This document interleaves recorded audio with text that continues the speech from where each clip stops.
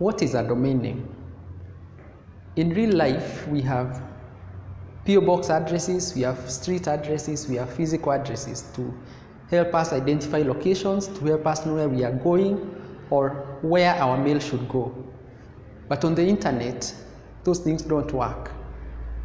We have different kind of addressing which help us to locate places on the internet.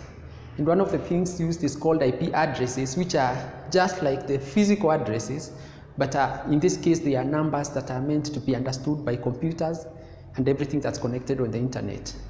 However, human beings are not very good with numbers, so that's where domains come in. Domain names act like addresses on the internet, and they help us to locate one resource on the internet from a different one. For example, I have files for my website which are placed somewhere on a server. For you to identify the server which has my website, we use a domain name which will direct the traffic to where the website is located.